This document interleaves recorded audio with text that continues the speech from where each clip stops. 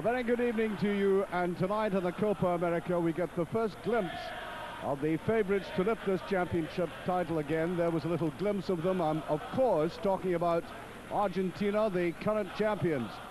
Even minus Maradona, it is considered that they have a very strong squad indeed, and I think it should be pointed out here and now, despite the fact that they export many of their players, much of their great talent, to all kinds of countries around the world, that they did win this title with a largely home-based crew last time out. So this does not augur well for the Bolivian team here, all diminutive by comparison with some of the other sides. Bolivia not given much of a chance to do anything in this tournament for the simple reason they're playing at sea level. That's where Guayaquil is, the main industrial port of this country, Ecuador, hosting the Copa America. Now, they've beaten Argentina 4 times in the long number of times they've played, 17 times. They've beaten them 4 times, but there's a peculiarity about that. All 4 times have been played in La Paz, the capital city of Bolivia. And the reason for that is quite simple. La Paz is 12,000 feet above sea level. So, unless you're an astronaut or a Sherpa in the Himalayas, it's rather awkward for you to put on a pair of boots and play there, even if you're as skilled as the Argentinians, and that's why they've lost 4 times up there. It's because of that that Bolivia won the championship back in '63, because they were the hosts. They do only well in tournaments when they're playing home and away, but when you get one-off their games, particularly away from La Paz, they struggle.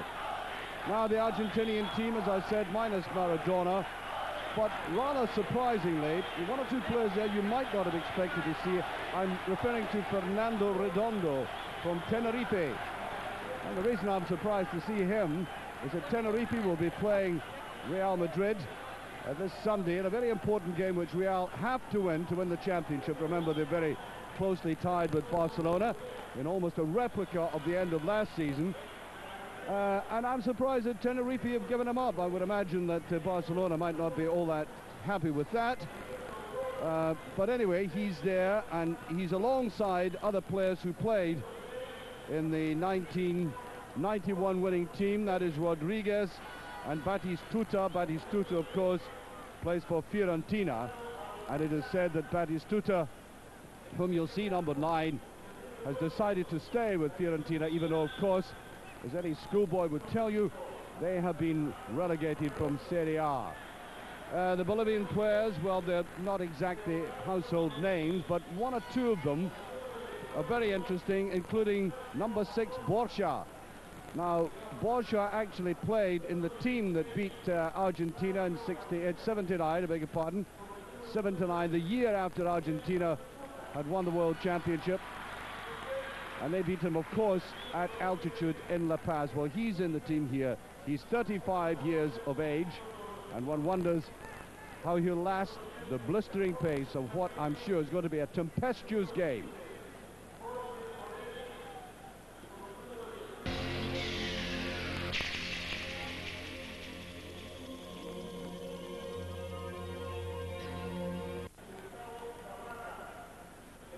So there are the Argentinians, not the biggest crowd in the stadium. It was the first real taste of it. It can hold 90,000. A very strong footballing city with one of the prominent clubs, of course, called Barcelona, because of the strong Catalan influence in the city as it was making its way in the world. And that slipped inside by Melgar, making the first attack.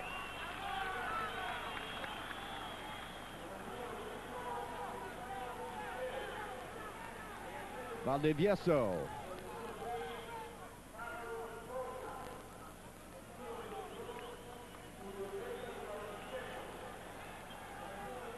And I would expect Argentina will be feeling their way in this game as well. A long way to go in this tournament. I think the theme I've been harping on is teams pacing themselves.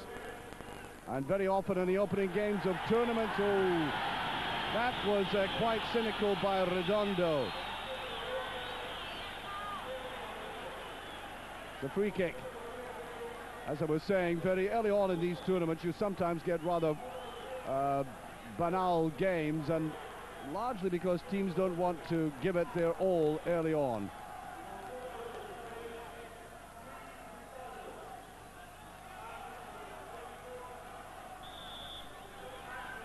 So free kick to Bolivia. Played out there to Melgar. And no difficulty for Goycochea, well-known goalkeeper around the world from Olympia in Paraguay. You might remember him from the penalty kick saving in the last World Cup in Italy.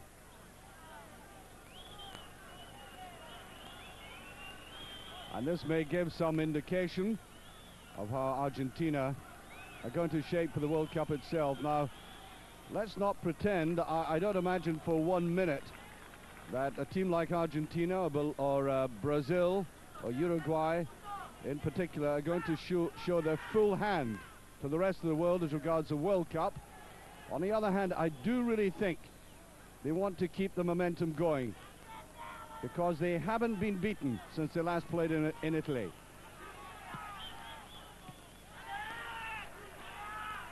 So I think we're going to be seeing an Argentina team with serious intent. On the far side, Moreno. Still Moreno trying to get a shot in, and you can hear the crowd in the background absolutely loving that. Already they have adopted the underdog.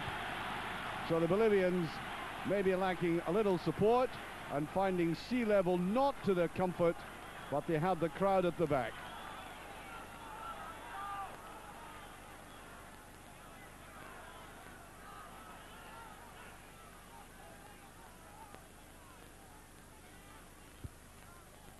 Picked up in midfield by Franco. A lot of shouting going on at the back as Ruggeri picks that up. Oscar Ruggeri. Hardly anybody doesn't know him. World Cup 82, 86. In the Copa America winning team in the same year. Marvelous player. Went to Real in Ancona. Referee today, by the way, Mr. Angeles from the United States of America. Referees haven't been too bad so far, although I do believe that Colombia got a goal that never was the other night, in the sense that nobody could really tell whether it was over the line, and I really don't think the officials could either. They were acting almost with indecent haste toward it.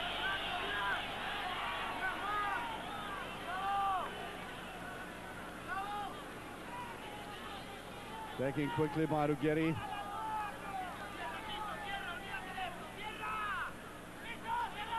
You can hear the shouts from the bench in this third empty stadium.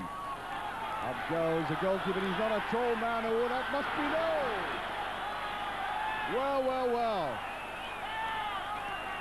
Missed there by Acosta. Well, the goalkeeper, Rojas, making a real hash of that, and we have noted there hasn't been a single goalkeeper in the tournament so far who can cope with a long, high ball into the goal mouth. We've seen some spectacular goalkeeping, there's no doubt about that, but apart from that, whenever you give the goalkeeper the chance to think about it, they haven't thought all that superbly well. Oh, very tricky play there by Castillo.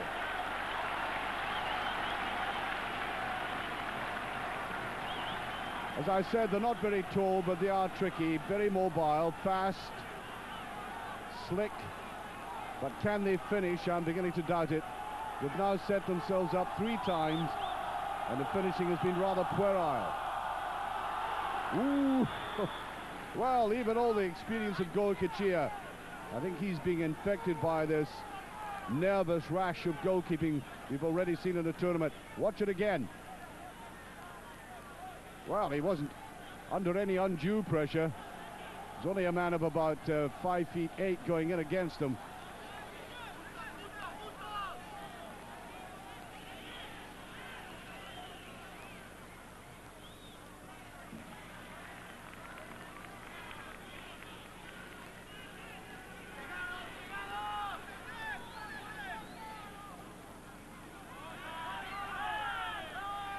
Well, just finding their feet, I think, Argentina.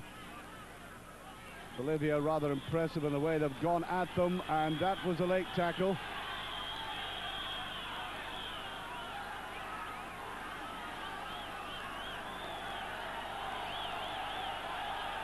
Well, the referee, I think, probably interpreting that as overplaying that.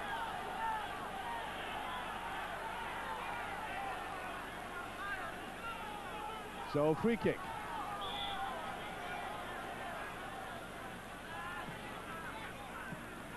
Cluster of players and a penalty, and there's a deflection.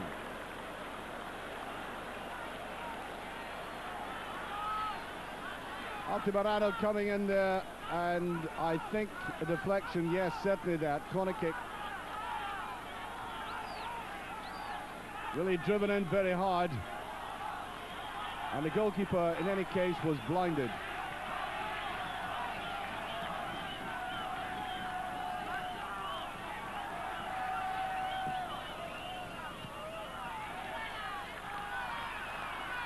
Chased across there by Altamirano himself. And I think a free kick for that as Moreno goes down. Moreno, a bustling little player. He's been coming in from the right and the left already.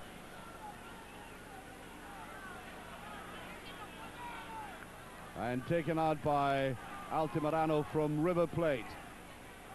One of the experienced players in his side, just touching 30 years of age.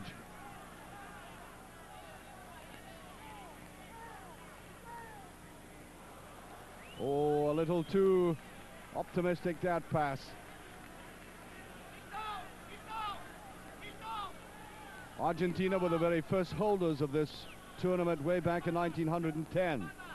Mark you, it took 2 games against Uruguay to get that, not because it was a draw in the first game. It just so happened that the crowd decided to burn down one of the stands, which the organizers hadn't really expected, so they had to start again in another pitch. They eventually beat Uruguay 4-1. So they've left imprint, not to say the scorching marks in this tournament.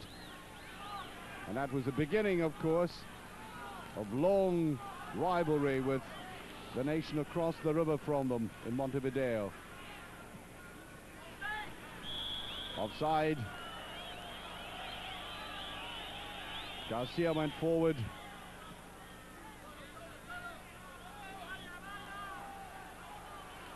Now Melgar. On to Etcheverry. Hooked round there by Valdivieso. I'm beginning to doubt if they have any clear apprehension of what to do when they get near the penalty area. Knock the ball about and run and look very mobile, but I think they might be rather inept near goal. Ruggeri pushing it on. Picked up by Acosta. Now Redondo. A little bit too casual there. He does very well retrieving that.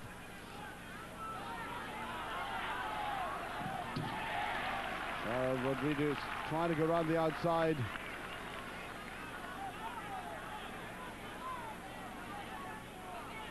Argentinians just easing themselves into this game. I don't think they want to precipitate a hurricane this early.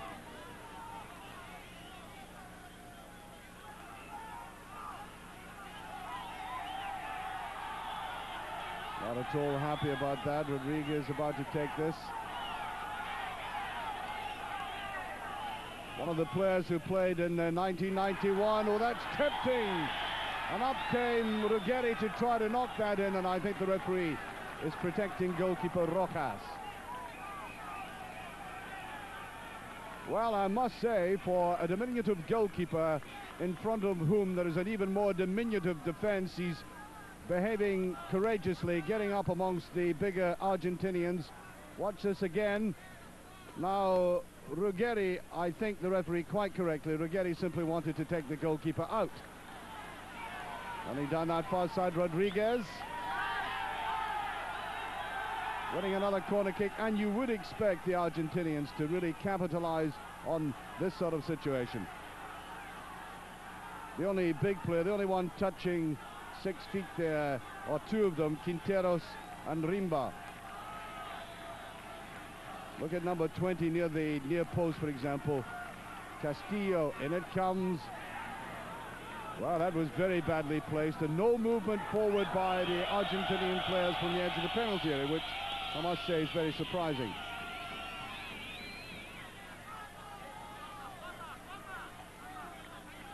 Another indication, I would suspect, that they don't want to exactly bust a gut over this game.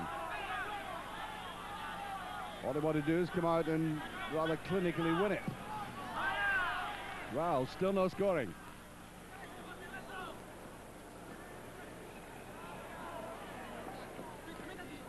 Almost picked up by Melgar on the right. There he is, neat little player trying to fight back there. Touch forward by García. And some of the tackling is in the rather frenetic character. I really think we might yet have a little bit of trouble in this game.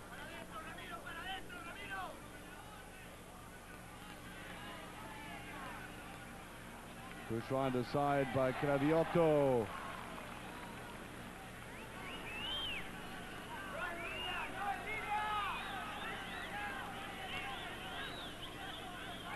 Tall figure of Franco going right across the screen there. Franco, one of the players from the continent of Europe, of course, Real Zaragoza player, very useful man, and played outside to Rodríguez.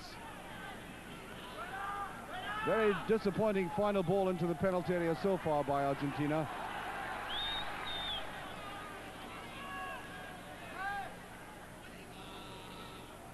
But they're playing with confidence, are they not, in midfield? They know what they're doing there, all right.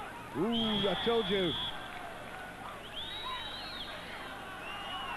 A little bit crude, to say the least.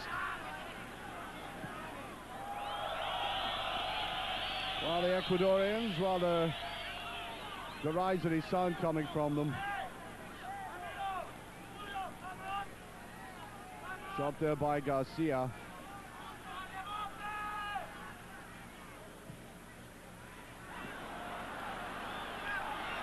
Picked up by Rodríguez, and García was complaining to him inside. He decided to push it to the outside, and well, you just get the impression the Argentinians haven't yet woken up to the fact that this is a serious game.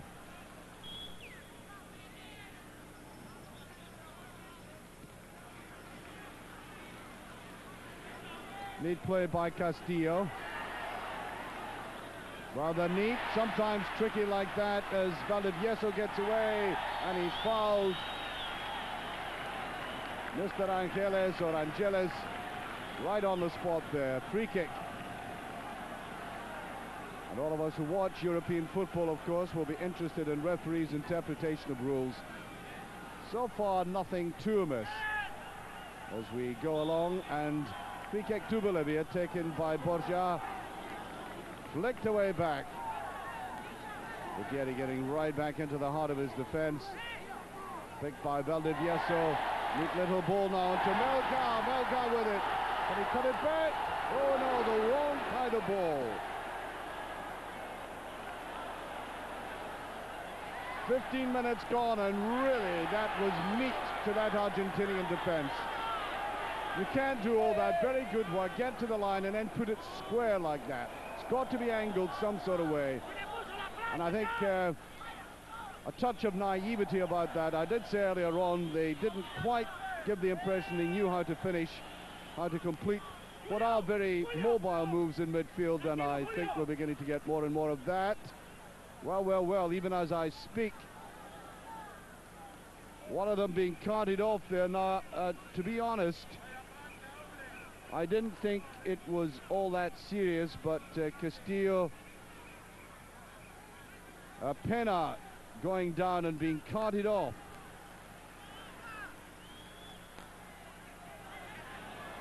We'll see if there's a substitution yet. Hasn't yet come.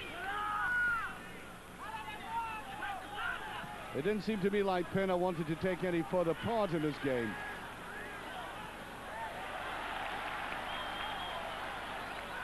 Coming up on this side, Melgar. Well, that's a better ball inside. Oh, he lacked control though. Offside surely.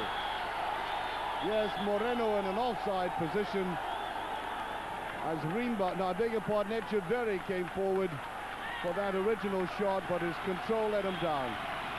However, the Ecuadorian crowd lapping this up, the underdog, getting great support from a crowd I would estimate, oh, something in the region of 18,000, something like that, in this vast and impressive stadium.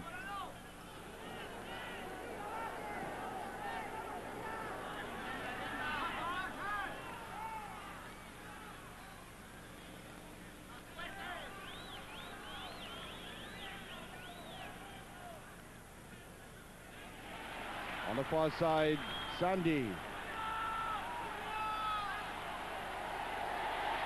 Open it up very well, pushing in there, Peña. That's offside surely. Very good move there indeed. It was Rimba who came forward on the right. Fired it in very hard and just caught offside and really rousing this crowd.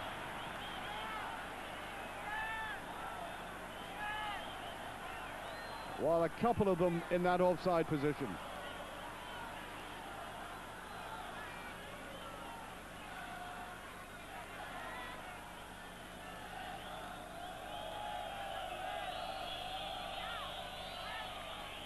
Well, this surely will rouse the Argentines now. Still playing very casually.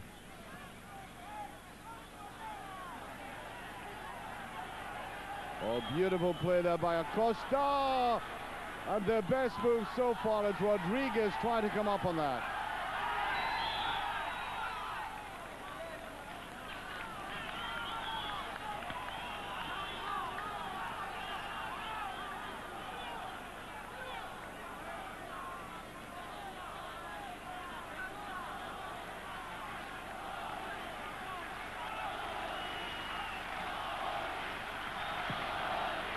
Peña has come back on. He slipped on after some treatment there. Hasn't been substituted. He looked half dead when he was carried off. Ooh, that's the lateness of the tackle. We're getting far too much of that. This time it was Sandy who went in there. He was very, very late indeed. And I think he's going to be booked for that, quite rightly. He should have been booked about 5 minutes ago for his initial tackle, or one of his initial tackles.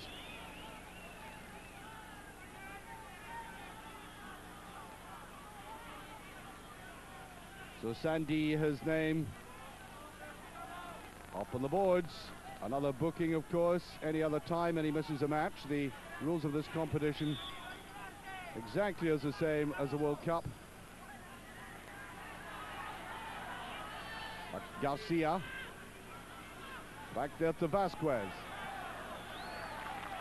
Let me just emphasize the fact that the Argentinians have not yet been beaten since Italy.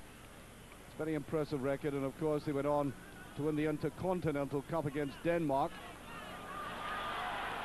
That turned out to be a very interesting game indeed, and the Argentines really should put it away now. Vázquez came in for that. Couldn't put it away though. Squandered move altogether.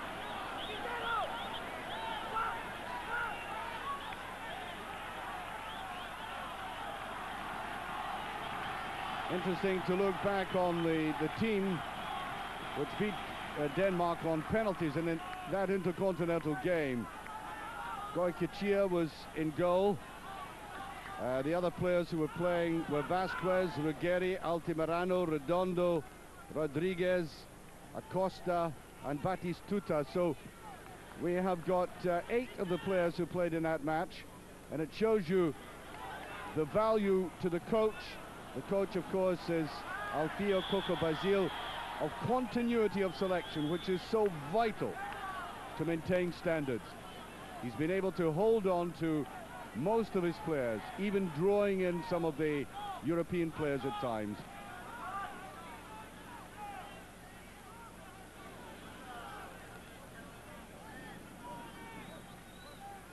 Oh, gifted. Picked up by Valdivieso.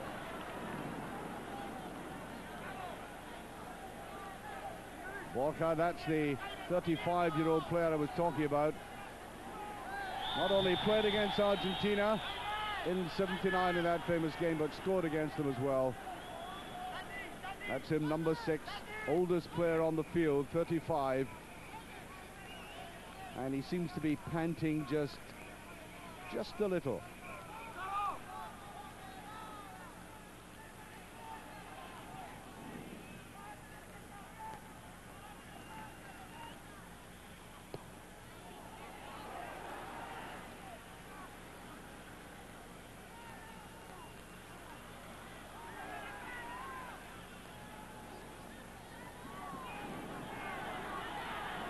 Look at him tempting the players forward there. Rodríguez try to put it round the side. Well, I would have thought he embellished that. Yeah. He's going to get a free kick out of it anyway. But Franco brought down rather... Well, it took them a long time to get him down onto the top, let's put it that way. The goalkeeper, Rojas.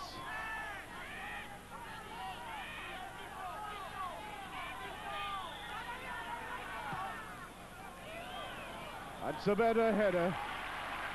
I'm rather surprised the Argentinians haven't been doing that much more effectively. Craviotto came up for that.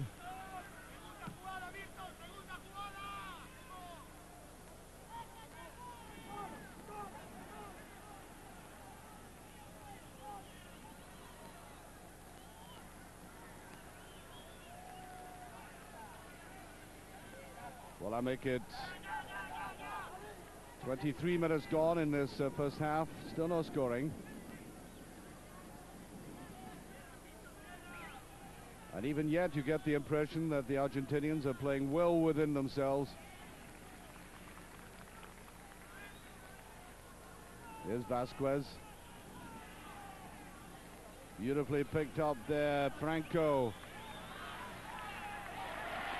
Well, they're tackling and running with a great deal of zest, sometimes overdoing it in terms of the tackling. Rimba trying to go in. Touch forward by Craviotto. And showing a great deal of skill and brought down there. Brought down by Rodríguez.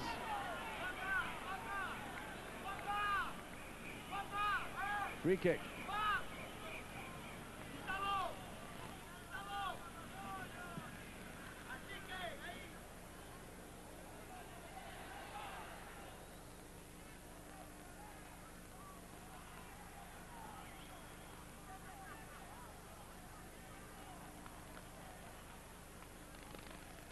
Taken by Craviotto.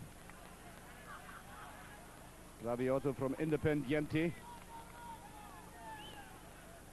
Although he's a defender, he scored a goal in the '91 championship against Peru. And a crucial game there. Taken away by Acosta. On this far side, Franco. Good run by Franco. And again, he should have cut it back.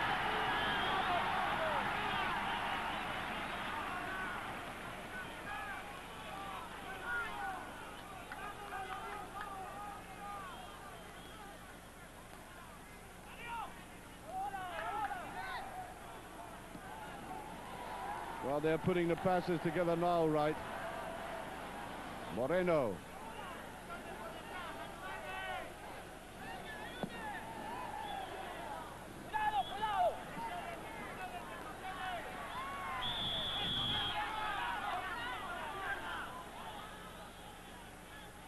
Free kick.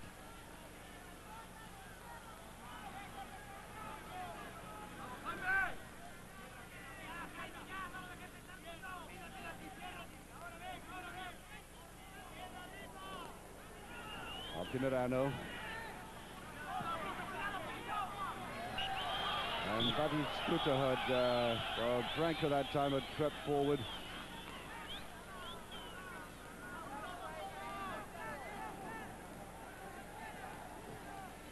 We have Valdivia, so lovely little ball over to Sandy, who tried to come in from the left.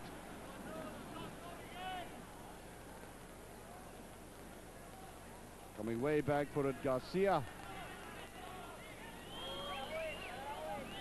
Vázquez.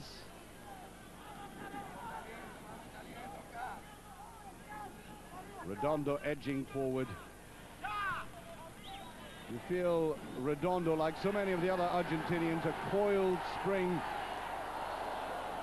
ready to let fly when the occasion demands, and it's a corner kick. Just a lack of attention and concentration there, which I think has been the feature of the Argentinians so far.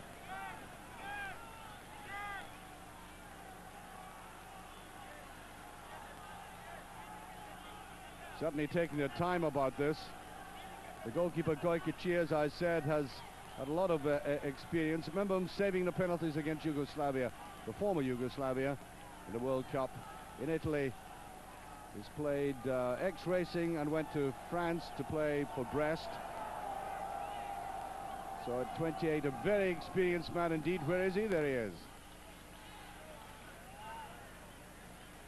Crowd at the back don't seem wildly enthusiastic.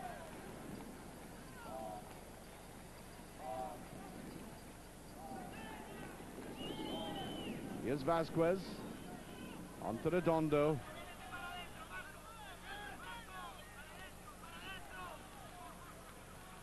Redondo hasn't been all that adventurous. This is the first time he's come forward this far. Put in there by Rodríguez. Batistuta was hovering in the background. Craviotto getting in a bit of a muddle, and I think he might get a free kick out of it.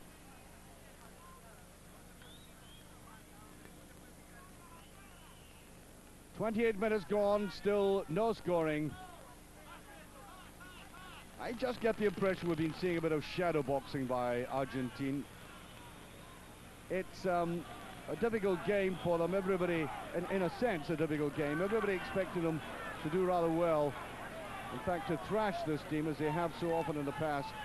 But it is their first match in the tournament. And lacking support there, Rodríguez, as he came forward. Now the breakaway.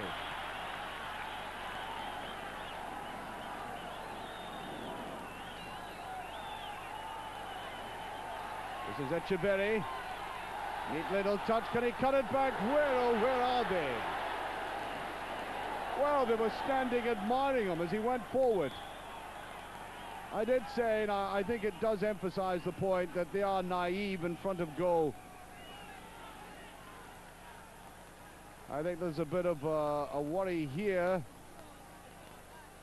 That looks to me like Franco down there, and it does, in fact, look serious. The physio came on and immediately asked for the stretcher.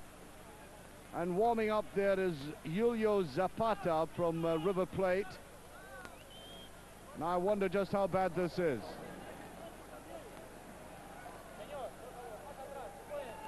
Certainly they've made up their mind they're going to make a substitution. Well, the first aid men are being very cautious about this. Now, have they put anything on that right leg there? Or is that just a shin guard? It's difficult to make that out. The coach Alfio, BASILE, looking a little bit concerned about all of this. He is in agony. That is the form of Dario Franco, coming from the Spanish league, Real Zaragoza. And he is most tenderly being taken off there. And that, by the way, is the doctor. So I would imagine that is quite serious as the play recommences. And confirmation that Zapata is on for Franco. There's a coach. Yes, there we are. Always a sad sight in football, that, and I don't think he's going to take any further part in this game. That looks a bad one. We'll try and get confirmation of that at halftime in any case. Score still remains nothing each. Yes, I think they are very concerned. Oh, I've seen that so often. I don't want to anticipate too much, but I would suspect from all that was going on there and the way that they are dealing with them and looked at the leg that there's a possibility of a break. Well, it wouldn't be too difficult to work that out, although sometimes it can be a ligament, something like the cruciate ligaments, which are now very common in football.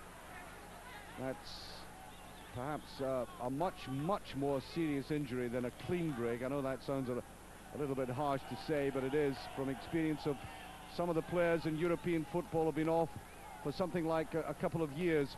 A player you saw in the Champions League, Ian Durant of Rangers, for example, had the ligaments of a corpse in Los Angeles transplanted into his knee to get over a cruciate ligament injury, and that's the sort of thing they do now. So in actual fact, a clean break is probably a much better prospect for a player. I know it sounds crazy to say that, but that's the way of it. So we shall see about him.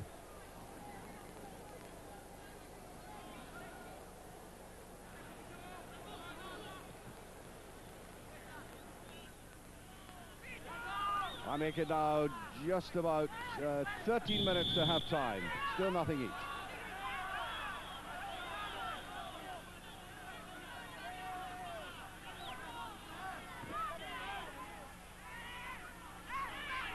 Picked up here by García.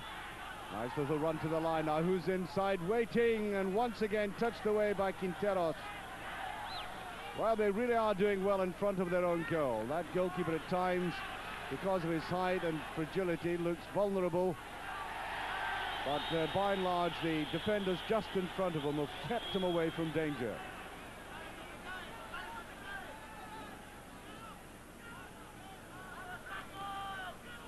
That's the substitute who's now on Zapata, by the way, who just flicked that in front of Redondo.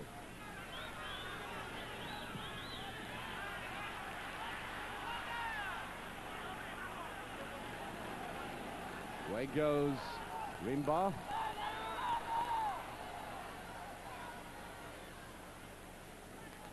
Always trying to get this little man who started. Oh, dear, dear, dear. That was late by Batistuta. Well, referee, where are you? Good heavens. I mean, that was a free kick and a booking if ever there was one. However, Peña now couldn't get cleanly through. Well, I thought that was a dreadful challenge by the man from Fiorentina. Are they showing this again? No, I think they're showing the pass into the box. There it was. Yes, I think he was just offside.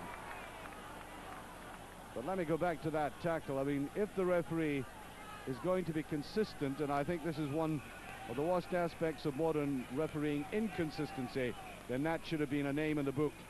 That was deliberately and cynically late.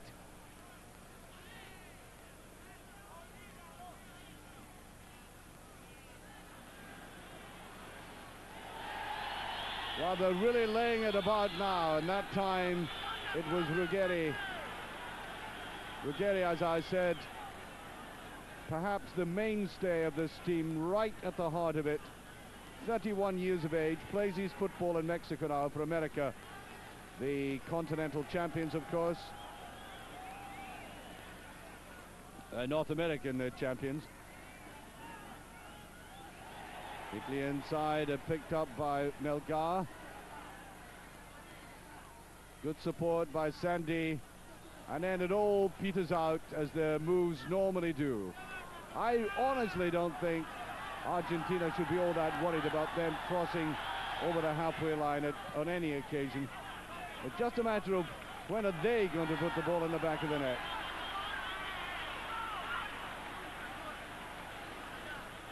Break by Etcheverry. On the far side, Rimba. Into Melgar.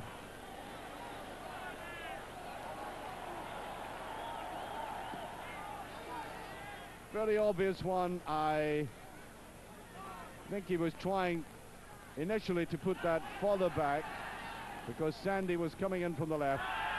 And that was a very high boot, yes, and by Acosta. Alberto Acosta from that very famous Argentinian club, Boca Juniors.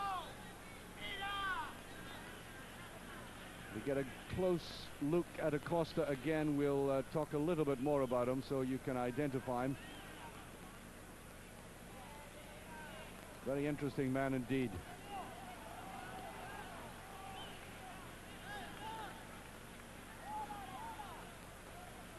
Taken down by Melgar. Put out there to Valdivieso.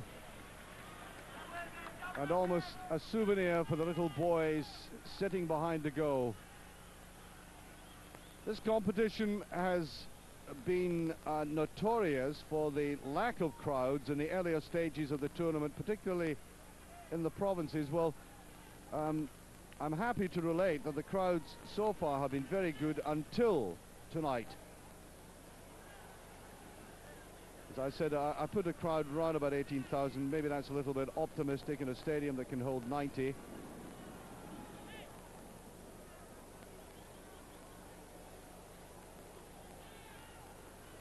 And the Argentinians want to play this basically their way, easily, at walking pace most of the time. And I thought he'd want a corner there myself, but it's given us a goal kick. And I make it about 7 minutes to half time.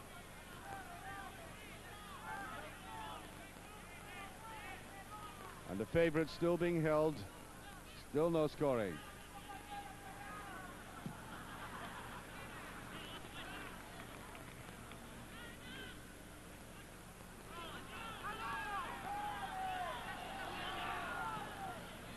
There was talk of Maradona playing, but quite clearly he's not the player he was. And I think they're thinking, the Argentinians, of an entirely new generation.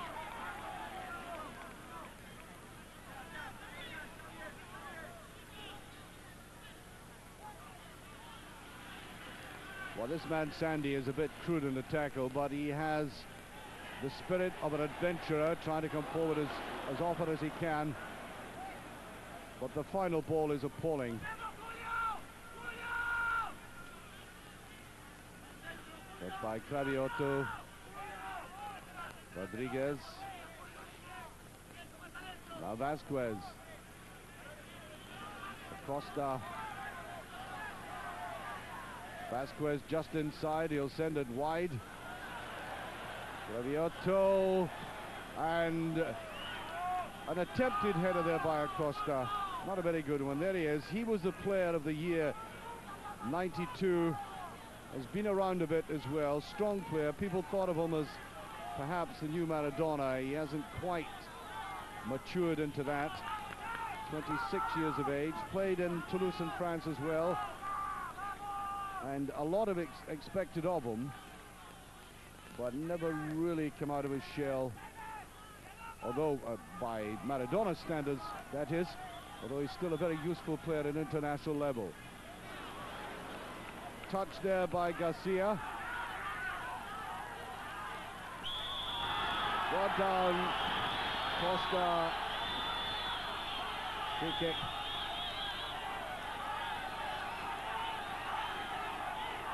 Across will come Rodríguez to take this.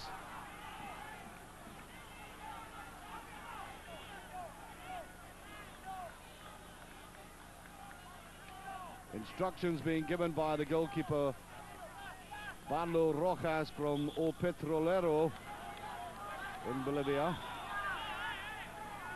No prizes for guessing. That is an oil-based company team. There's the free kick. I thought there might have been a little push there by Rimba. And 4 players offside, including Batistuta, who, let me repeat, is very fortunate indeed. not to have his name in the book. For a tackle that was so late, it might have been yesterday.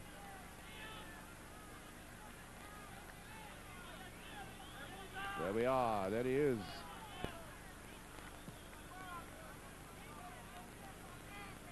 Flicked on there by Rimba.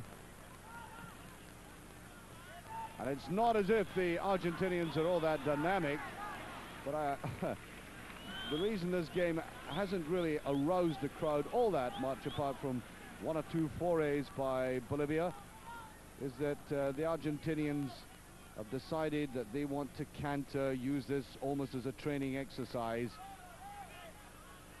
as if somehow or other they don't give two hoots for a public spectacle.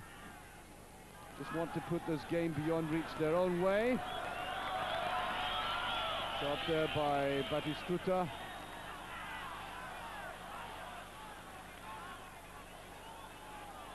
According to my watch, there will be some stoppage time, of course, because of that injury, that lengthy one.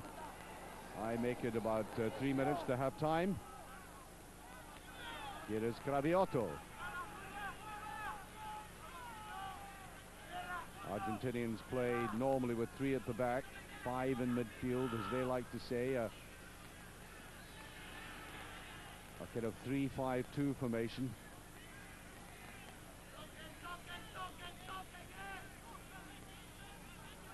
Ruggeri.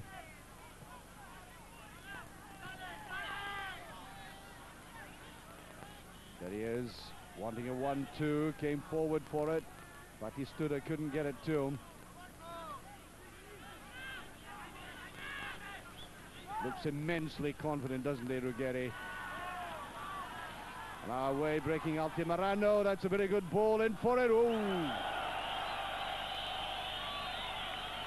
Well, when Acosta came forward, you could see he was really off balance. Watch this, the ball going just a wee bit too far to the left side.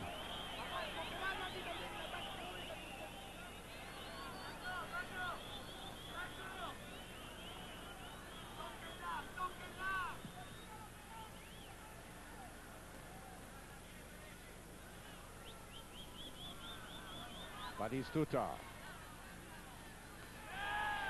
Very well covered. I think he's getting rather tetchy out there. The little men around him snapping at his heels all the time. Oh, that's a free kick, and another cynical one. This time by Craviotto. And I think his name will go in the book for that. Yes, indeed. Yellow card.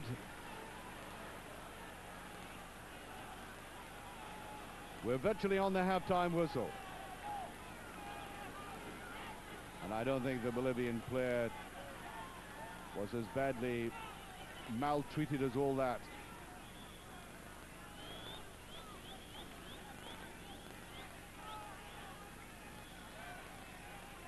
Rather cynical one, and well, he said a worse bump than that before. Etcheverry going down.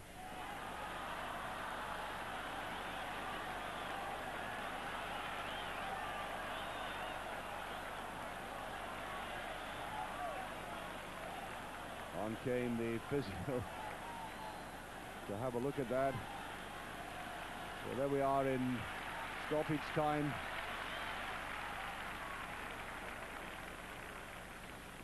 The Argentinians puzzled by all of this. Like myself, I don't think they believed that it was going to turn out to be an ambulance case.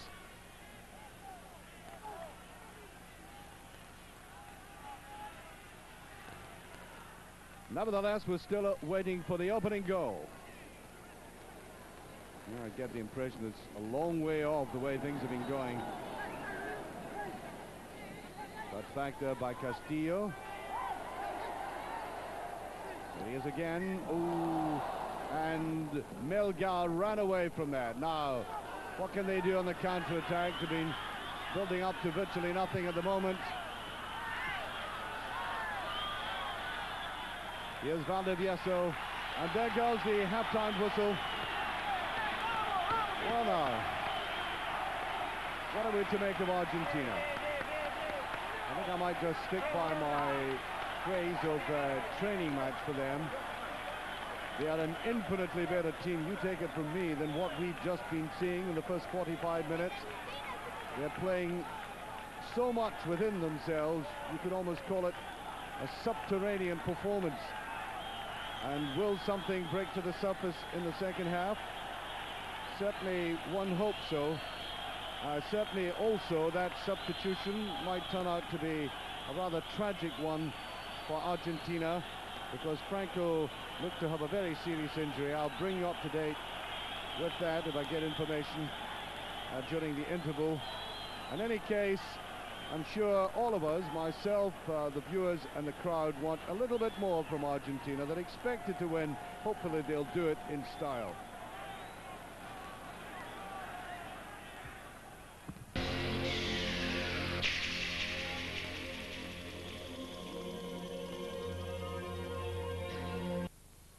Well, during the break in this game, let's look back on the highlights of that very interesting game between Colombia and Mexico. There were some very good goals in this game. Valderrama right in the middle of the picture, not as fast as he used to be, but still a very thoughtful, creative, silky kind of player. Now watch this goal, set up beautifully by Sanchez, putting it inside, and gloriously finished by Valencia. That goal came in the 34th minute. Not the easiest of chances, but to the delight of the crowd. Watch that again. It was Aristizábal who sent it up, in fact, and clipped away. Not driven away, not a bludgeon of a shot. Calculated, and in it went. That was the lead for Colombia, and that came in the 34th minute, as I said.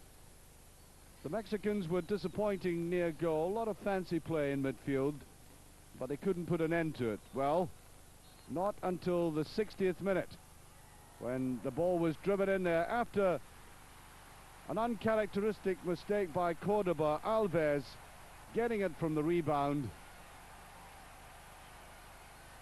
He had come on as a substitute in this game and perhaps surprised everybody by popping up in the box like that to score. Frankly, I think that was against the run of play and more than they deserved. All the better football was coming from Colombia. And then this next goal coming up. Well, this caused a major controversy, because as the ball is scrambled away, could you see it crossing the line? I certainly couldn't. And it doesn't matter what angle they show this from, it's a bit like the search for the Loch Ness Monster. Everybody rumors about it, but you don't actually see it. Just watch it now. Oops, away it goes to the line and scrambled away. They gave a goal. I don't think it was. 2-1 for Colombia.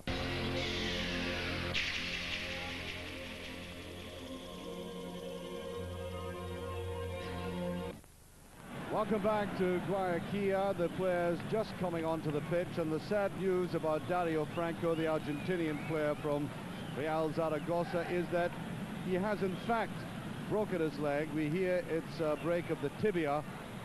He's been taken to hospital, and I believe I've already heard talk that he might be taken immediately back to Argentina, so he is out of the tournament. That is sad news. He's a very good player, obviously diminishing the strength of the squad. Nobody wants a broken leg, but as I said, there are in football now, or perhaps even in other sports, but in this sport where the stud sometimes can catch the turf and do some damage in the twisting motion, there are even more serious injuries than that. It sounds very bad indeed, but clean breaks of the tibia, that can be sorted out, and he'll be back, well, 6 months, something like that. He'll be back to playing fully again. There are many, many a player around the world who've had broken legs. I point out to a man who played in the for Juventus in the 2 UEFA Cup finals, which you have seen on Eurosport, Julio Cesar, who had a very serious leg break, and he came back very strongly He doesn't mess about. He doesn't take prisoners when he's in the mood, so the leg break didn't do him any harm. As for the Argentina squad there, well, yeah, I suppose I'm disappointed in what I've seen so far. But on the other hand, I think there's a lot more to come. As I said, it's subterranean more than anything else. I think they'll do just enough to win. You often said about the Brazilians, for example, in the World Cup. I've been at 5 World Cups altogether, and a lot of the criticism of them in some of the World Cups laterally was that they gave of the best far too early in the competition. I'm thinking particularly of Spain. In the World Cup there, they were absolutely incredible in the first handful of games. They gave far too much early on. People expected of them all the way to do that. And then they got a little bit arrogant against Italy and suffered. And out went one of the most attractive teams I'd ever seen. So it's not just a matter of turning on a performance every now and again. It's a matter of pacing yourself. The Bolivians, well, I'm sure they're delighted to be at this stage with that scoreline you can see there. Let me repeat, they've already beaten Argentina 4 times, but at altitude, 12,000 feet above sea level, life is not easy for the normal player. The substitute who came on for Franco was Zapata. And I'm sure the Argentinians will be wishing to shout Viva to him if in fact he can get on the end of some of these interesting crosses which they've been throwing across the penalty area, and rather surprisingly taken very well by the much smaller Bolivian defense.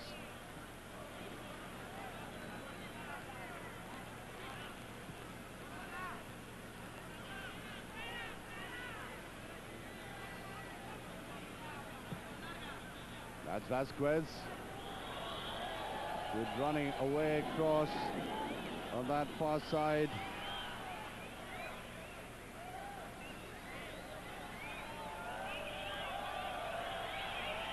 A little bit of a breeze in the stadium. Absolutely no problems for the teams playing here. It's when they get up to Quito that they'll experience that altitude difficulty. There are some players, you know, when you've gone to Mexico, and that's the best experience I have of players playing at altitude. If they haven't really prepared, they suddenly run up against an invisible wall. The limbs simply will not function properly. Anyway, Bolivia, no problem with that. Their only problem is how to shoot it go. They look reasonably useful up until just about there, and then it's all rather woeful.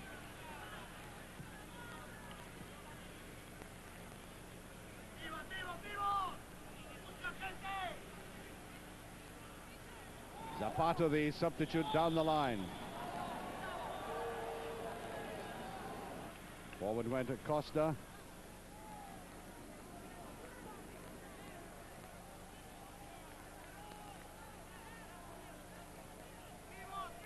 American referee, I think he let Batistuta off in the first half. Already yellow carded Craviotto and Sandy. Now this will be taken by Rodríguez.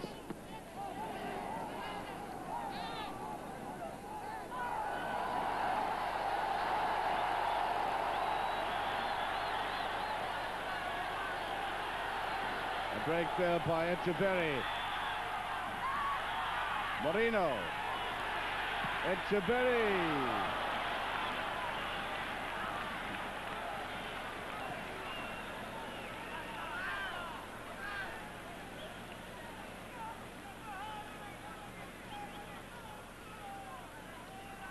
There's Redondo strolling about almost arrogantly in midfield as he comes forward.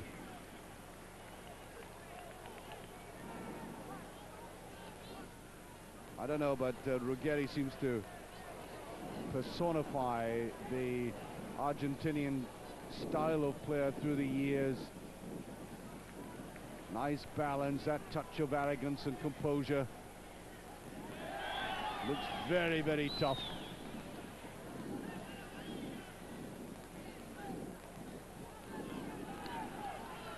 Pushed away forward by Altamirano. Pushed out there by Acosta. Put in by Craviotto. No offside. Craviotto goes forward. And again. And all he played for there was a corner kick.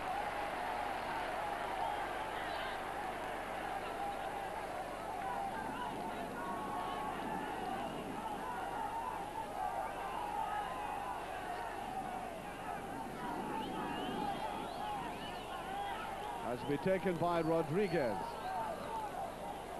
Ooh, almost right to the head of Redondo as he came forward there.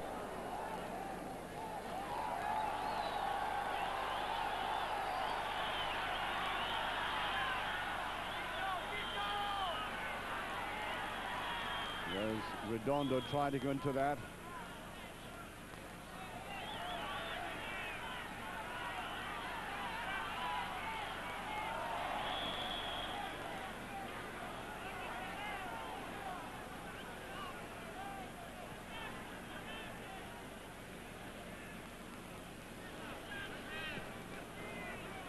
And still you wait for the Argentinians to erupt.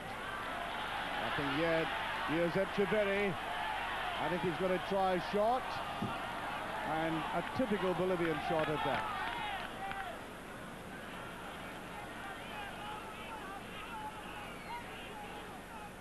Redondo. As I said, he should really have been playing against Real this weekend. Almost swept forward there, García. It's tempting.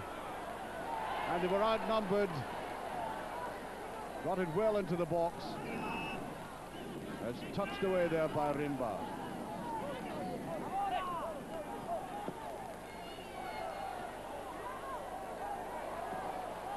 Beautifully inside to Rimba. Rimba did very well in his own area there. And now they're really putting on the pressure, though. Altamirano. Again, Rimba back.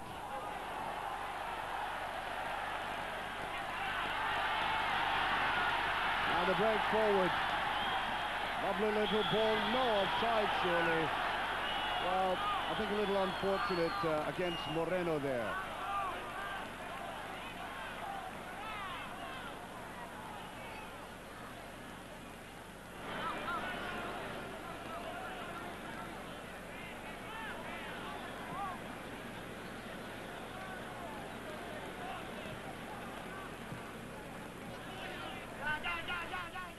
Shouting away down the right wing to try and get it forward there to García.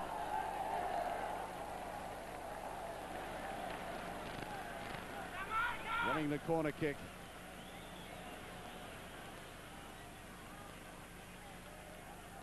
Up will come Rodríguez to take this. Leo Rodríguez from Atlanta.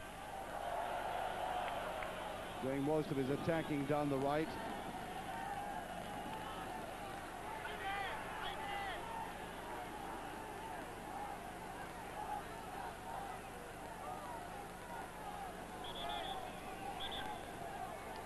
I think the referee telling him to take that now. There might have been a bit of pushing there, yes indeed. Well, quite clearly the crowd on the side of the Bolivians.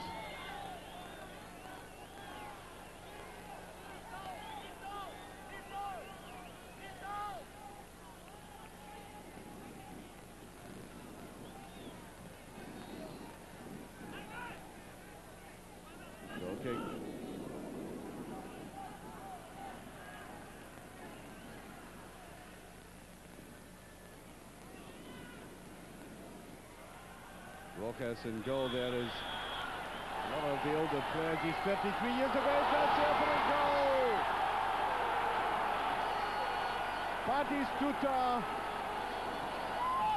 At long last, the deadlock broken.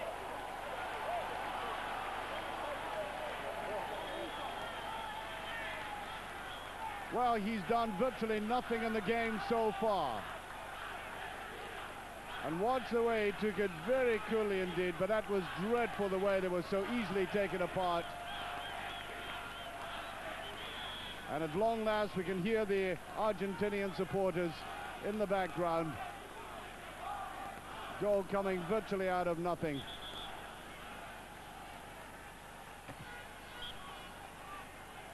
Well, he took it coolly. Batistuta, the man from Fiorentina. They call this man back there Batigo. And he really is a favorite of the Argentinian crowds. Beautifully controlled. First by the head.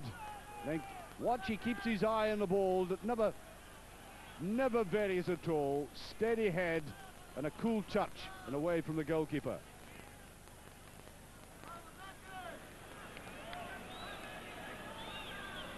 So 1-0. That goal coming in the 54th minute.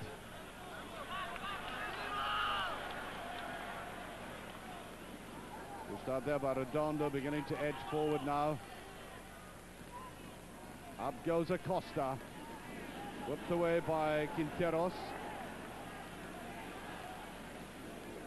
Now it's Craviotto.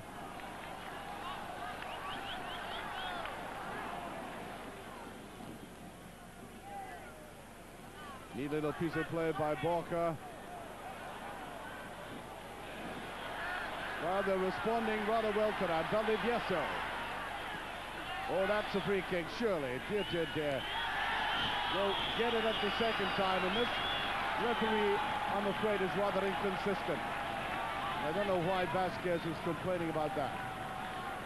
Sergio Vázquez wants an argument with the referee, the man who plays mostly at the back, sweeping up, and plays his football in Chile. And back also there was García putting in his pennyworth with the referee.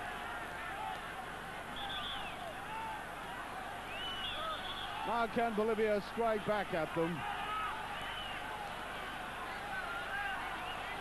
And I hope the finishing is better from the set position than it is when they're moving with the ball towards the edge of the penalty area.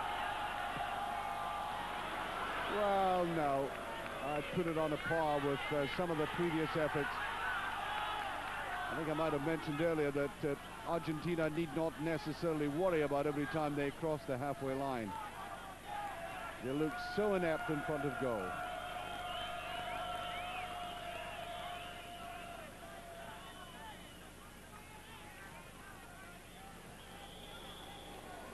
I think that might be a free kick. It is indeed. Another substitute warming up there.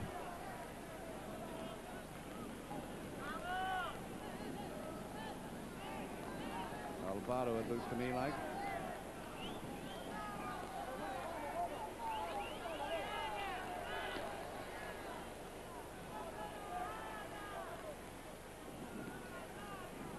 On the far side, Rodríguez.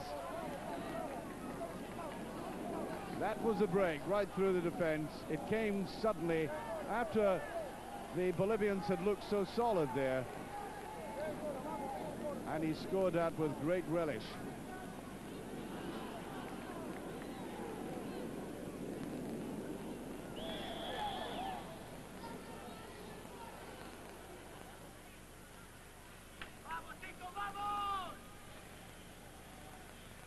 Free kick.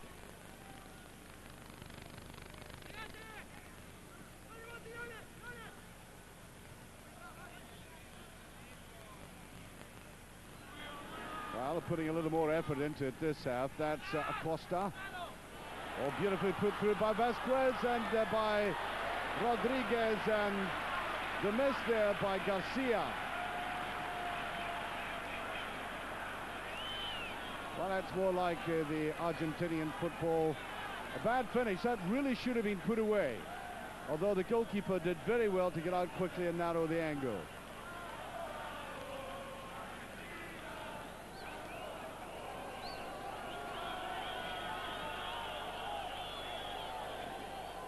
Here we have Rodríguez with the corner, And none of these corners have been at all effective by Argentina.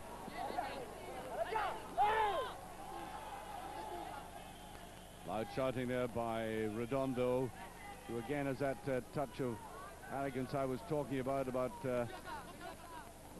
strong physique and arrogance. I was talking about Ruggeri.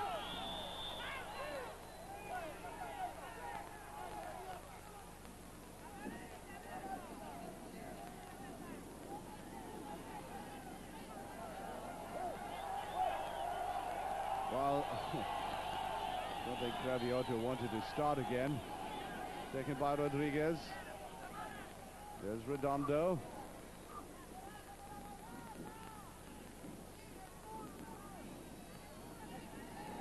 Oh, very well tackled though. He was looking as if that was a dangerous break.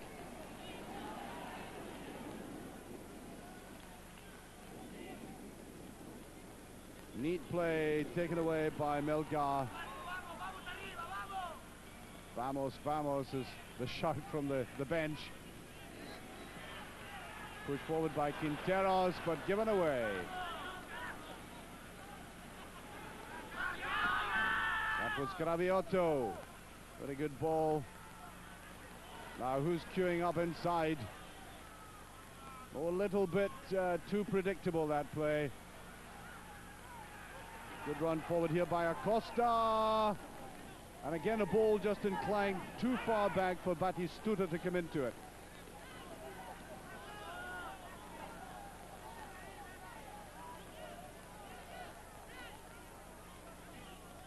So Craviotto will take this.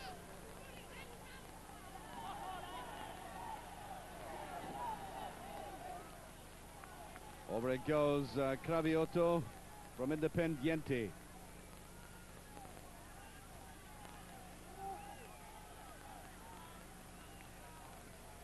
Independiente, one of the great clubs of South American football, by the way, has won the Copa Libertadores more than any other club. Founded by Argentinians, whereas lots of Argentinian clubs were founded by British workers establishing themselves there. Oh, that's down and almost in there. Batistuta again.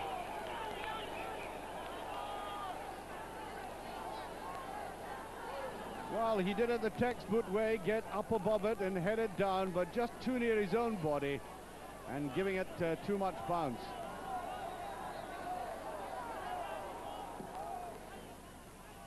I make it about 17 minutes played. Still 1-0 for Argentina. This man Batistuta getting a lot of service now.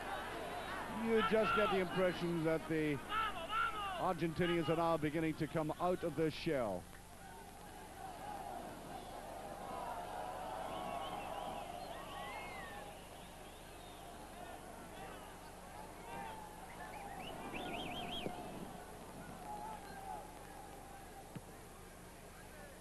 And every time that ball is knocked into the back, there's always a player there.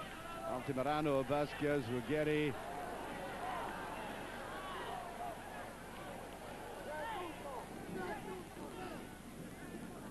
And they're beginning to look stronger in midfield. As I said, there was an element of let's make this a training exercise in this game.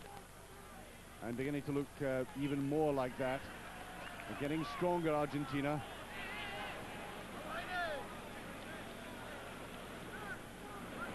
Vázquez. Way out here now, Craviotto.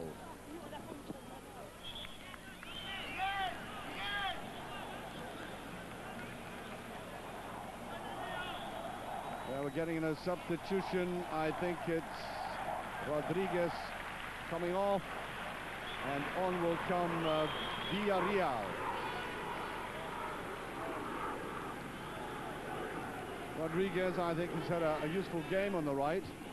What has been disappointing, he's made a lot of very good runs. I think probably his crossing hasn't matched that. I think if he got that right, he would be a very penetrating player indeed. Anyway, Jose Villarreal from Boca Juniors has now taken his place.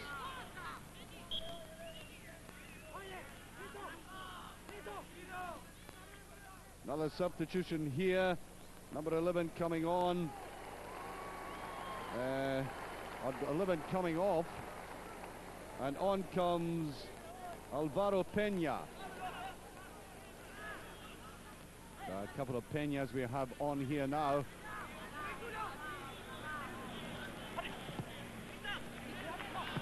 Pushed forward there by Melgar. Inside to Castillo. Not a bad move at all. Peña, as I said, is now on in place of Moreno.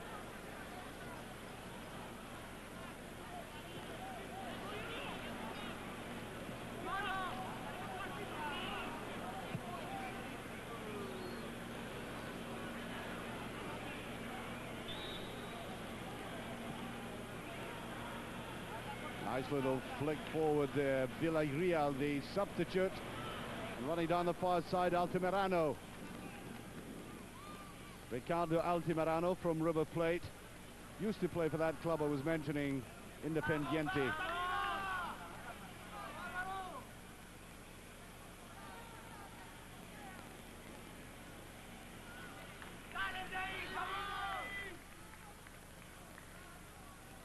Redondo did that very well. Look at his control and then just looking for a little bit of support around him.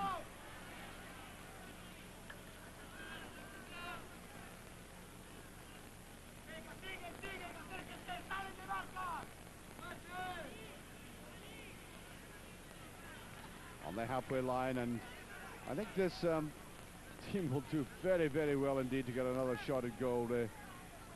Looks to me as if they're running out of steam, Bolivia.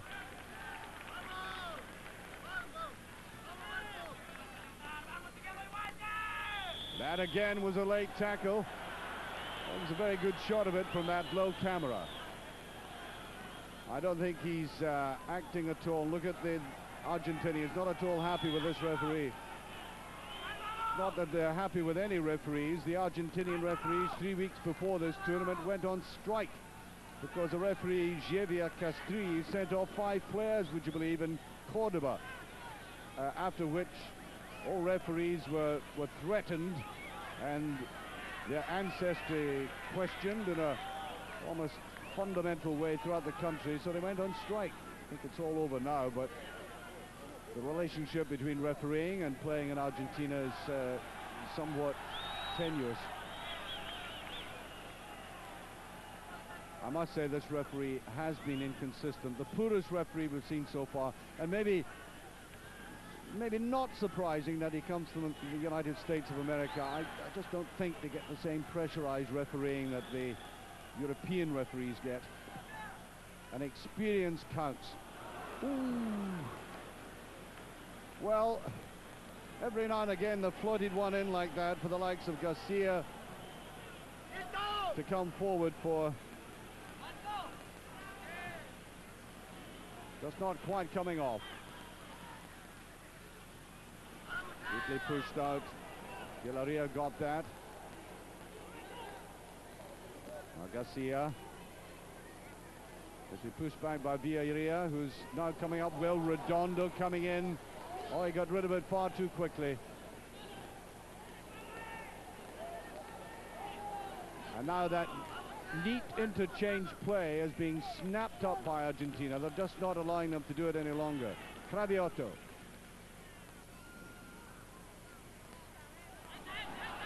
Now the break. Argentina had pushed a little bit too far forward. As I said, running out of steam this side. I think in the first 20 minutes of the game they would really have made progress there.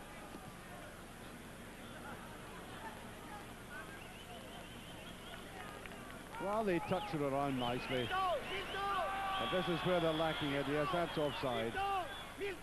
And offside by Peña, the substitute who came on. Well, a nice bold move by their coach Xavier Ascargota, by putting on an attacker at this stage in the game. I make it just about 22 minutes left. They want to have a go, but they just don't seem to have the ability, and the stamina, I think, is lacking.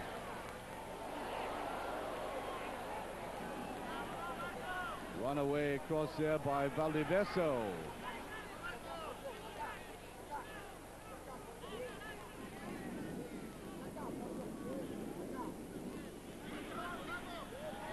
Oh, beautiful touch forward there. Lovely play. Vázquez came forward and equaled there by a player who's looking more and more impressive, Quinteros. There he is. He hasn't come forward all that much, and that was a little predictable, and he fought hard to get that, and the crowd, if not the referee, are on his side. And I think there's going to be a booking for García. There is indeed. Another yellow card there. And García, yes, he deserves it for that. Almost put a half Nelson on him.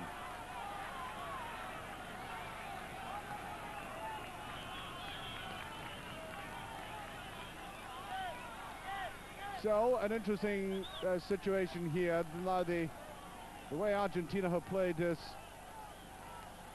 for the rest of the game has been just to get the bigger men up there, because they're playing against diminutive forwards by comparison. It hasn't given them all that much trouble. But time running out, just about 20 minutes left. Oh, there you are. Redondo right in the way of that.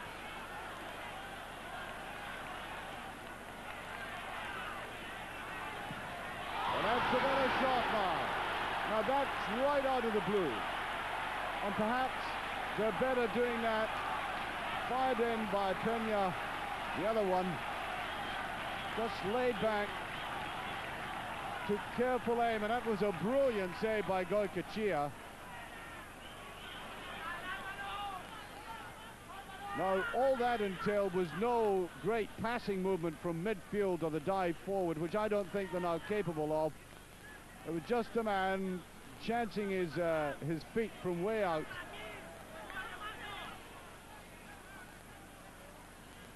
And perhaps they'd better emphasize that particular aspect of play now.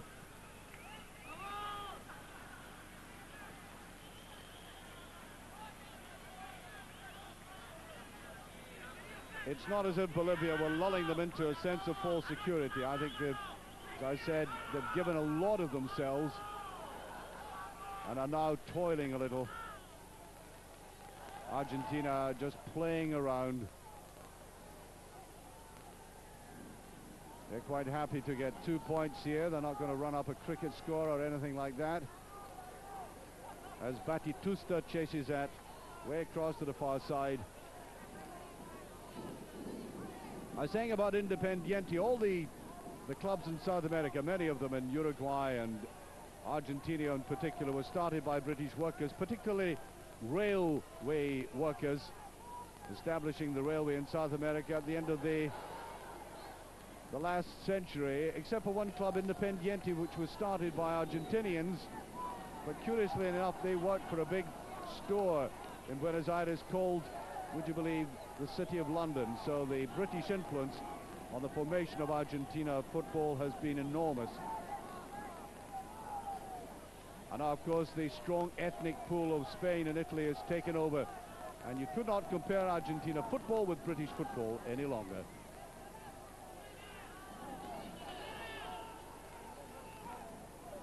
Redondo. Altamirano. Well, I don't think he's too happy with that.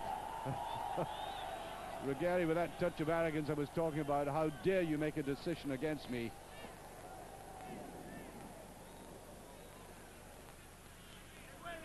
Ruggeri just strolled through this game. I doubt if there's a bead of sweat on the man. Melgar. Valdivieso. Neat little passing movement to Melgar again. On to Valdivieso. The run forward on the outside. Neatly chested down there by Rimba. And again the finishing is poor. I think there might have been a slight deflection. Well, all credit to them. They know how to play the football in midfield. but the dreadful going near goal. Here's Castillo, in it goes, and popped back out again, as inevitably it is by the much taller Argentinian defense.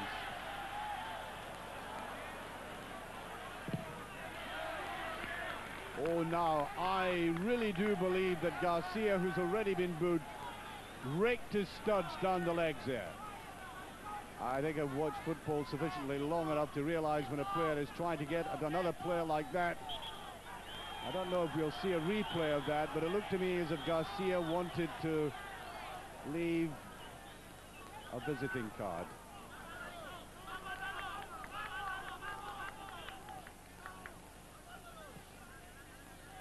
Craviotto puts it down, and Batistuta, I think, taking a rest now. He scored his goal, did a little bit of running.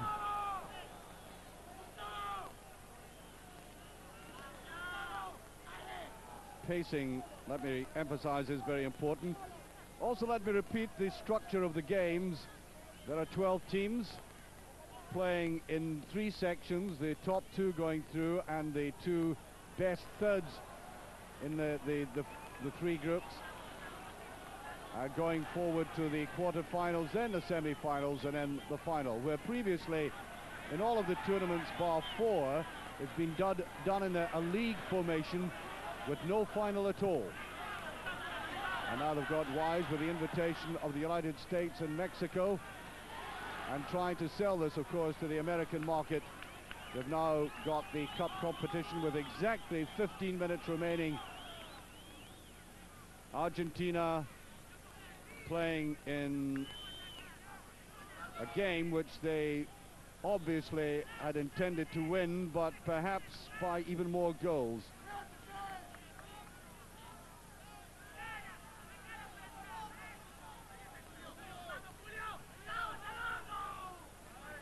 Long shouts coming from the benches. Now Batistuta puts it through and just touched away as Acosta came forward.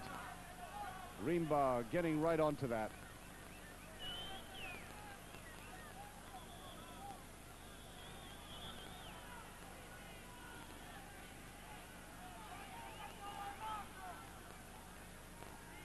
Argentina's next game is against Mexico, and then they play Colombia, which should be some game, because Colombia have already showed a great deal of skill. So you can understand why they may be just taking it a little bit easier in this game. We are yet to see the true Argentina. Redondo. Well, I think an indication of what I was saying was Redondo did all the work there, but notice nobody was running around him looking for the ball. There's a lack of hunger about the Argentinians in this game. They just stood and watched Redondo lose possession. I think if the game really were of an urgent nature, you would see them running off the ball much better than they are.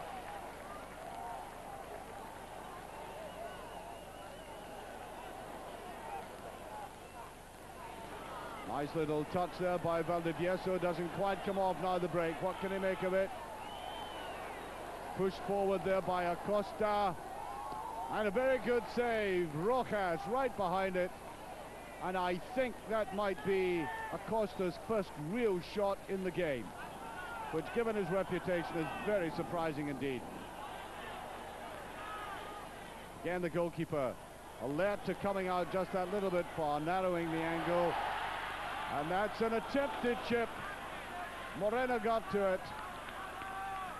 And a very good effort indeed. Decided not to blast at it. Try to chip the goalkeeper. And you can see the experience of Goycochea there. He just looked up at it as if he was looking at a harmless shooting star.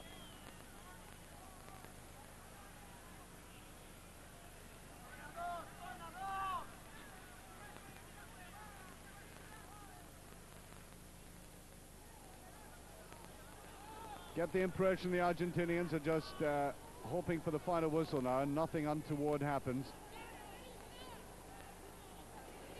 Well, getting back to my point about not running off the ball, you saw number 9 Batistuta there, just standing watching that little flick. He should have been getting into the penalty area.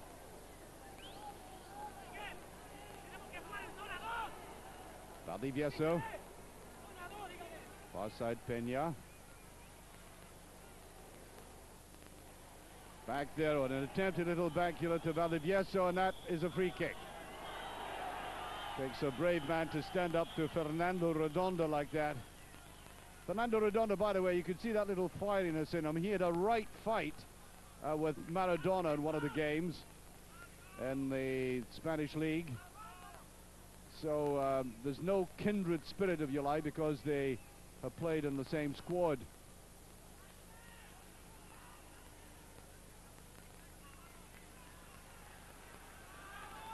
Peña.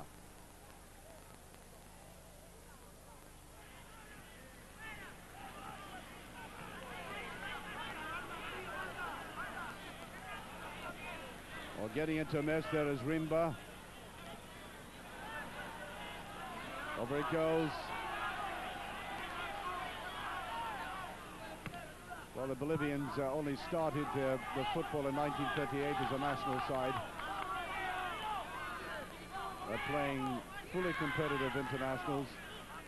Regarded on a level with Venezuela, which isn't all that high, I have to say.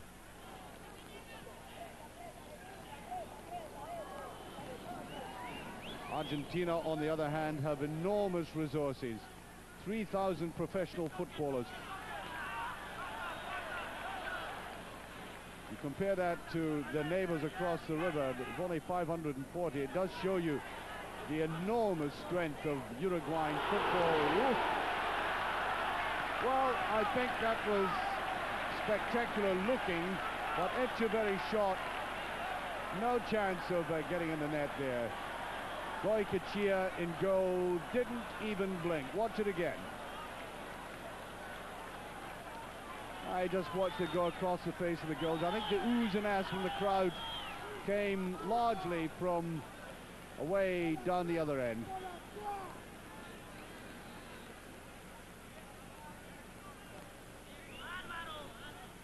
Well, Redondo has been picking the ball up in midfield. There he is again. He's been a man who's been making it tick there. Played to Zapata, the substitute.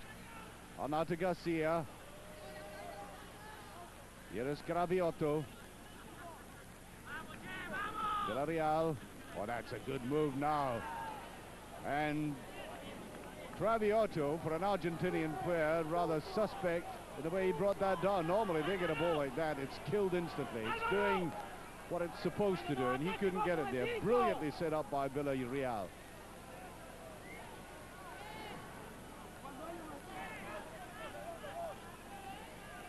Corner kick with just about 9 minutes of the game remaining. Still 1-0 to be taken by Villarreal. Well, there's a leaked header, brilliantly saved. Well, that should have been number 2. The Argentinians can hardly believe it. Brilliant header there by Batistuta, and oh dear, really deserving of a goal, but flicked away brilliantly by Castillo, just by Peña rather. Peña got his foot to it, clipped it away. And why, oh why, Argentina have not been peppering this defense like that from the outset. I'll never know. There again, the suspect. All the goalkeepers in the tournament have been, but this is not a tall goalkeeper at all. And a rather diminutive defense by comparison with their opponents. And yet, as we saw early in the game, Argentina were rather innocuous with their cross balls. And now for the first time in the game, that header by Batistuta really penetrating that defense. I just get the impression that Argentina felt they would win this game at leisure, or else they would have been trying everything they know, including better crosses.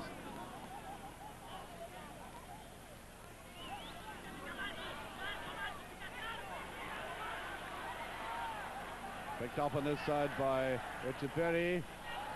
Ooh, that's coming in was Castillo, just underneath it.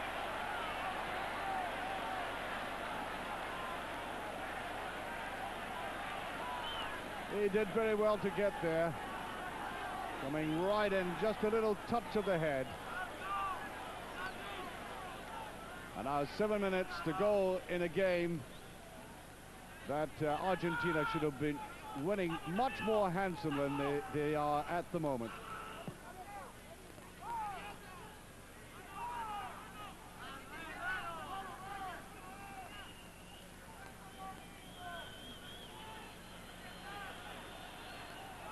Leaving that to Craviotto to take. Nestor Craviotto from Independiente. Run round there, and it's a neat little touch. It's beautifully put in there. Good run into the penalty area. He had nobody inside him, though. Now, Bolivia on the break.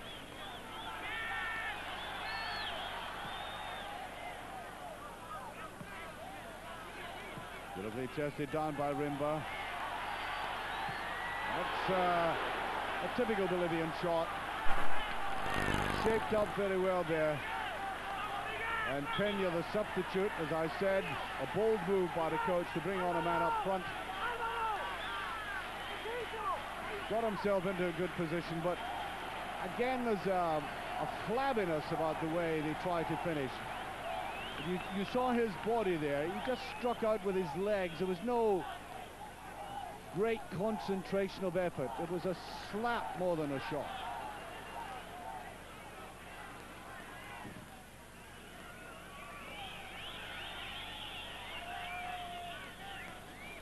Now we're just under 5 minutes of the game to go. Could Bolivia do something miraculous here?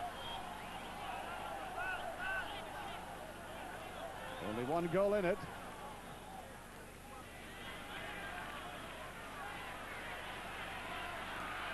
This is Rimba. Looks for a little 1-2 and gets it beautifully from Castillo. Now where were they to finish that off? That was one of the best moves of the game. And I must say, having written them off, they've still got that little football touch outside the penalty area, but the finishing, they don't have that sophistication in the penalty area. That's what they so badly lack.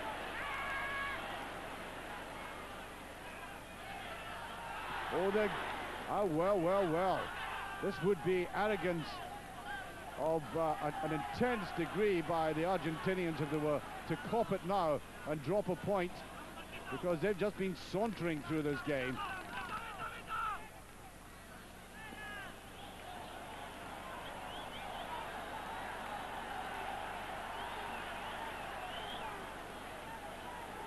All credit to Bolivia. They look to be on their knees about halfway through the second half and now have found an unexpected source of energy from somewhere, and surely being pulled back there by Altamirano. It's going to be a free kick as Etcheverry trying to make the break. That, I think, also, if the referee were at all consistent, would be a booking.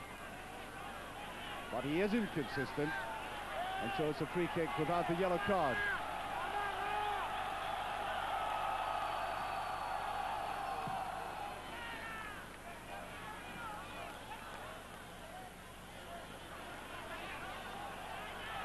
One of the best players on the field, but running out of steam, that was Rimba. Batistuta, and with it again. Notice how deep he is now lying. He's come way back. And the goalkeeper, ooh, almost wholly misjudging that, and I make it about, by my watch, there might be a little stoppage time. 2 minutes remaining.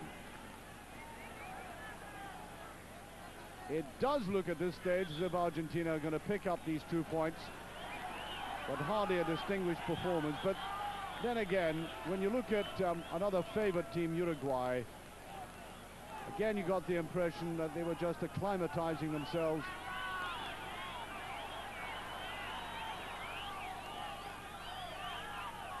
That was Rimba almost getting away with it again.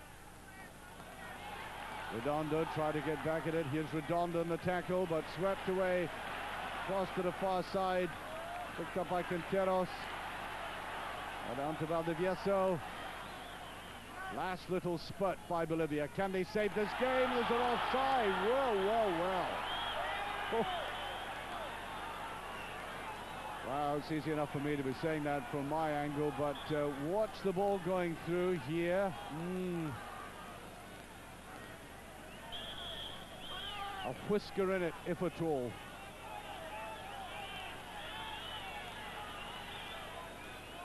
I think that might have added to one of the about 20 grey hairs that Ruggeri is showing. Ruggeri.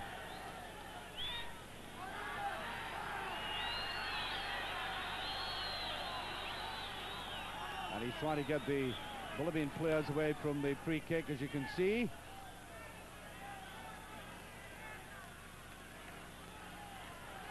Batistuta, hand used, free kick quickly taken. They're aware of the fact that the final whistle should be going any second. I make it 30 seconds remaining now. Bolivia. Last chance. Looking for a 1-2. It doesn't come off. Now picked up by Rimba. I make it 15 seconds remaining. Still only one goal in it.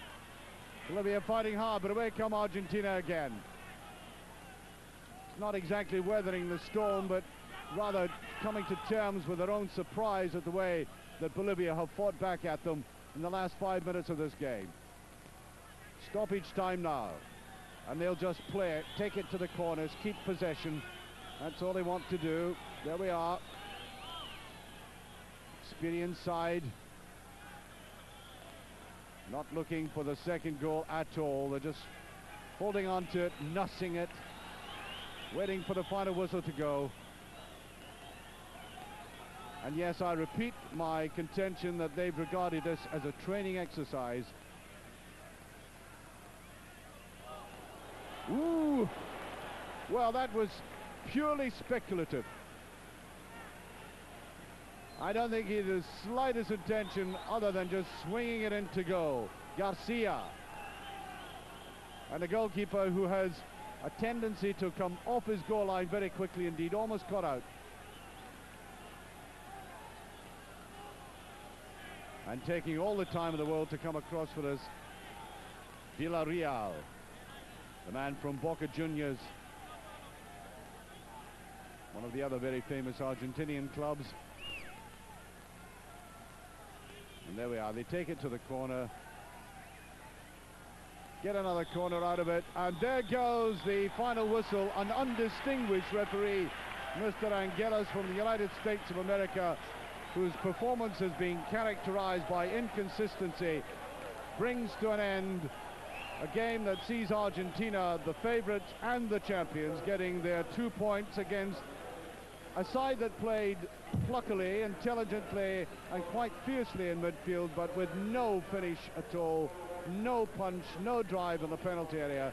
And as a consequence, they suffered. The only goal of the game scored by Batistuta. Batistuta, like most of the Argentinian players, quite content to get a victory regardless of the way they got it. They've got the 2 points. On now to much more important games in the Copa America.